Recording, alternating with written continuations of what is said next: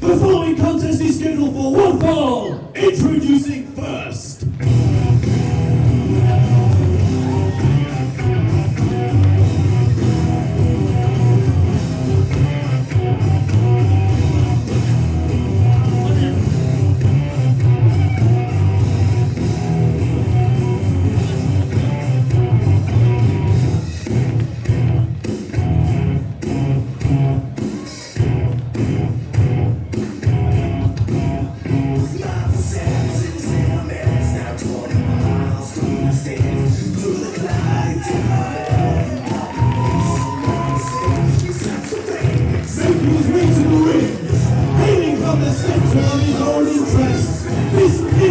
Shooting star, Kris Travis!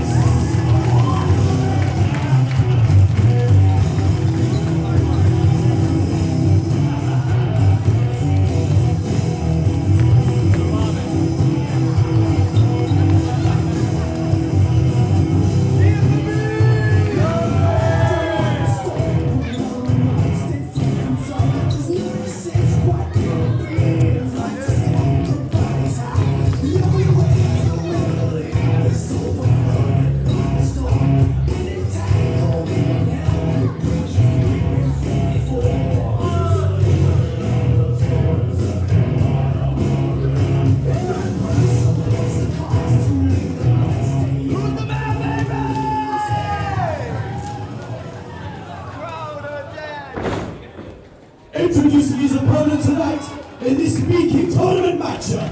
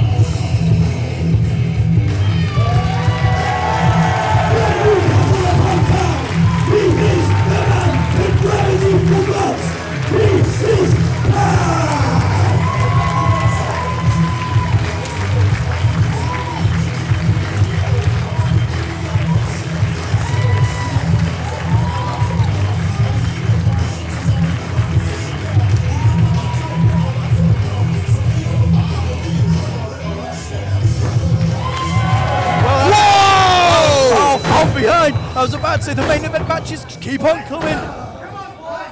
Good, and Kris Travis wisely attacking Pac from behind. He certainly remembered what gravity was as he fell from the second right down to the mat. Well, as much as I don't agree with what Travis has just done, you've got to give him credit. I guess he needs to get his own game plan in early. He doesn't want to let Pac get in the swing of his game plan because it could be an early shower. Kris Travis.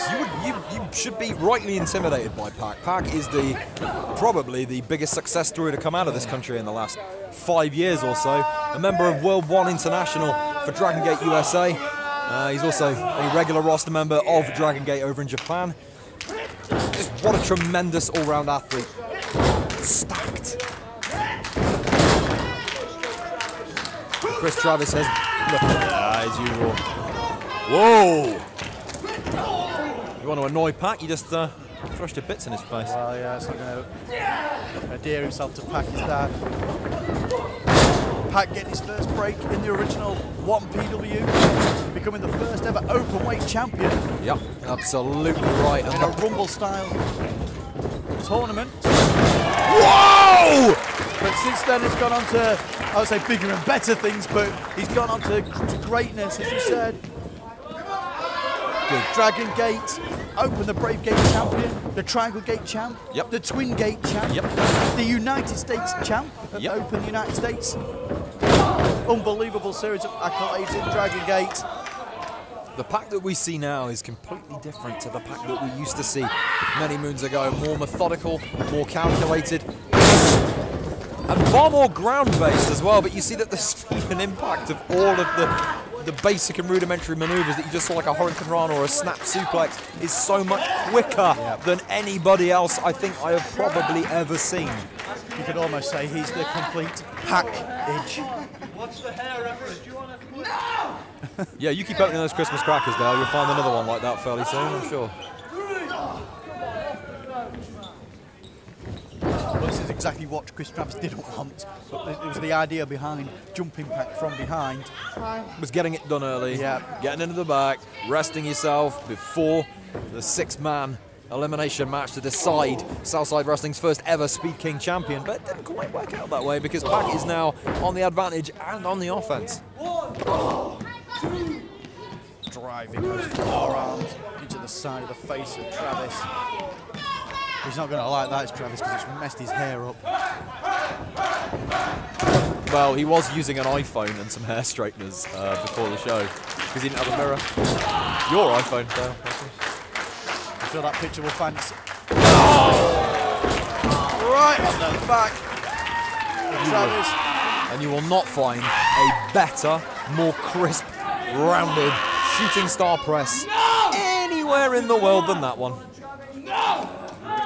Camel clutch, hooked on, but notice how the press is just centered on the back of Travis, and now the knee is driven straight down the back, just adding more power, more pain. I think we found out where Pac intends to be working on for the duration of this contest. I don't think Pac figured that he was going to get Travis to tap out from that, but it's just weakening that back a little bit more. You're going to struggle to stand when your spine's in 4,000 pieces. Kris Travis is a high caliber athlete. You're going to have to do more than a move like that to get him to tap out. Irish whip into the corner. Pac now charging up. Oh, good grief. Kris Travis somewhat mirroring his tag team partner Martin Kirby in the leaping Northern Lights suplex.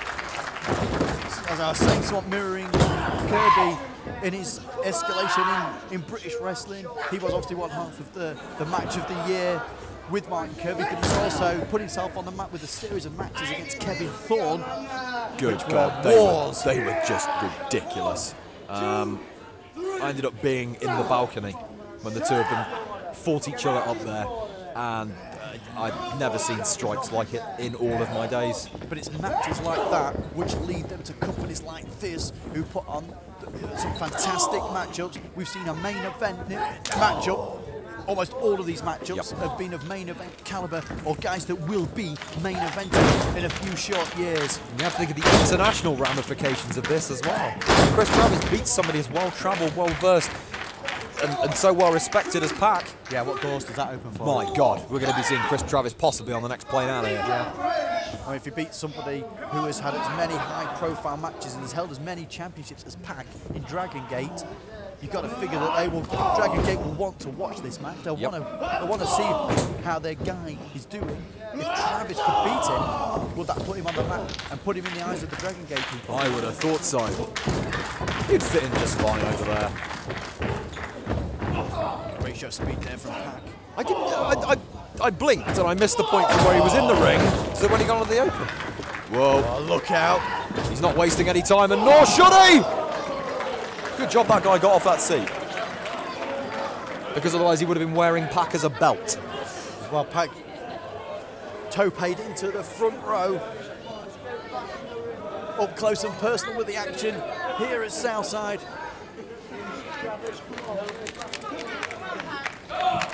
Well, we like to make sure that the fans get as close to the action as humanly possible. Maybe even take a wrestler or two home for the weekend. Kris Travis laying in the stomps on the outside. He's very comfortable out here. To say the matches with Kevin Thorne were all out wars, and they made him very accustomed to brawling and street fighting, because if he didn't, he was going to get killed. He would die. Well, Pac just driven into that steel ring post. Pac reeling on the outside. Hang on a minute, if these guys get counted out, does that mean there'll only be 5 people? Yeah. 5 people in the elimination match? I guess so. It would be a judgment call made. We'd have to get Southside management's call on that one. I think we would. But that was cheeky finger. Cheeky finger to the eye there. Straight in. All the way in. Like a double counter beneficial to neither man.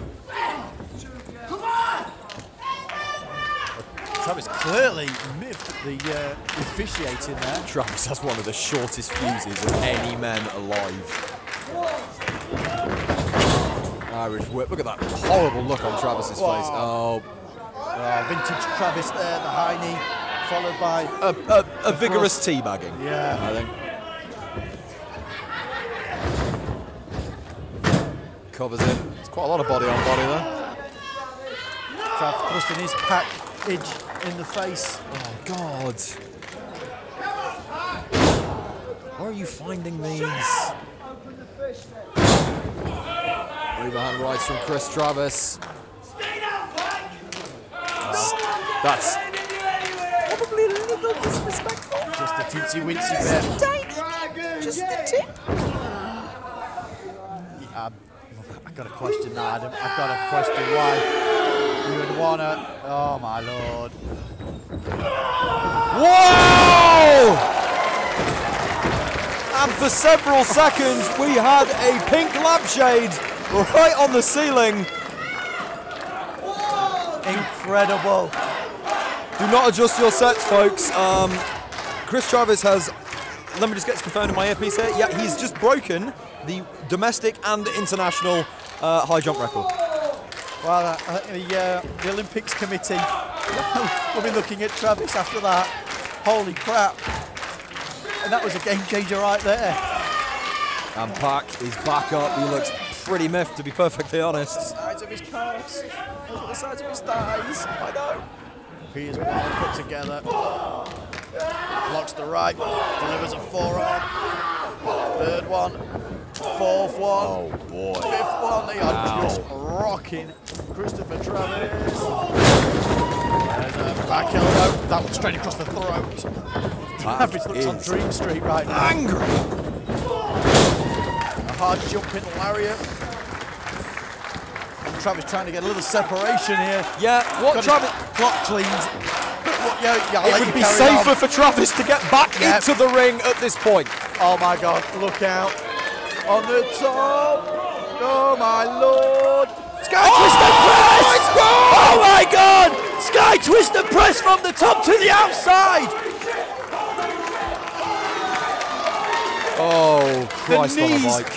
The knees of Pac just straight across the face. And you can see right now, I don't know if you can see this on the camera shot or not, but Pac is now kneeling down on the outside. That took probably as much out of him as it could have done out of Kris Travis. Unbelievable. And that is what Pac brings to the table. The spectacular. I thought they said love was a cannonball. There was no love in that. Oh, good God. Pac looking for a springboard of some sort. You never know with him. He probably knows about 800 moves off the springboard. There's no way we know what Pac's got in mind right now. Frog body. 2. No! Really? Are you? Oh my Lord. Travis is just where he doesn't know where he is at the moment. He could be in St. Neots. He could be in Cambridge. Hang on! Great ring awareness. You got to hand it to him. Smart, man. Yeah. Smart thinking. As much as I hate to see that, sometimes you've got to do what you've got to do. And with the stakes as high as becoming the first Speed King champion, Kris Travis will take as many shortcuts as he needs to, because the momentum is certainly back on him now.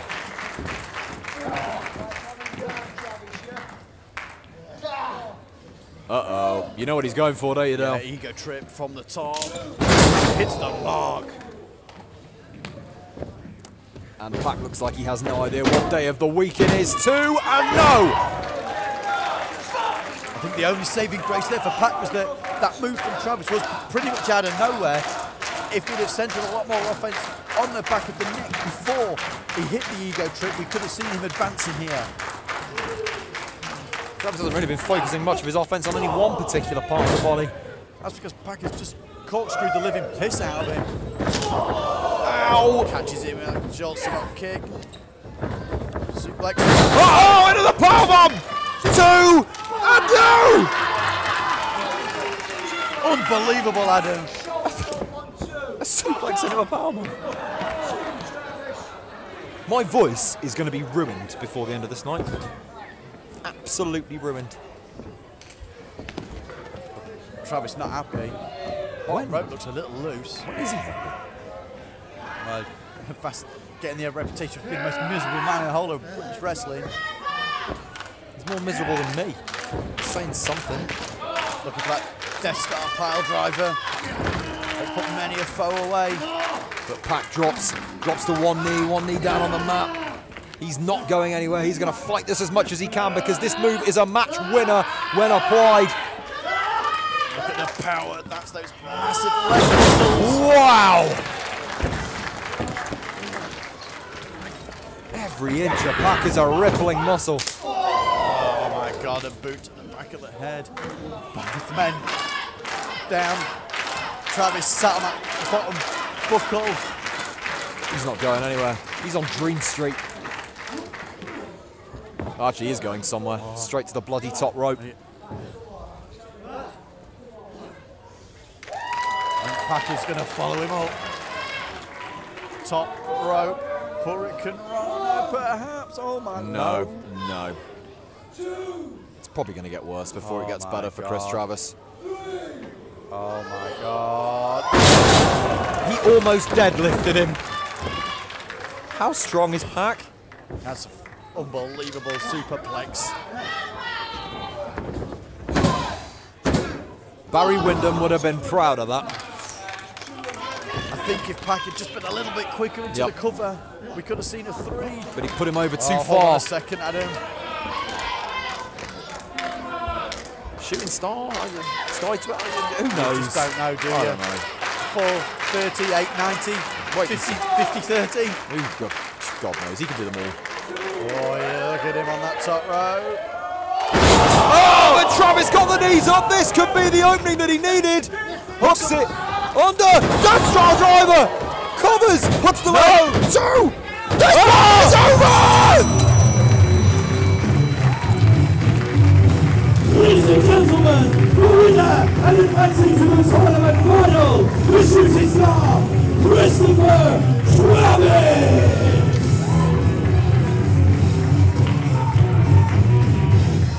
Incredible, Adam. Absolutely incredible. It only takes 3. We say it often. It's cliched. But out of nowhere, Kris Travis hit that Death Star pile driver.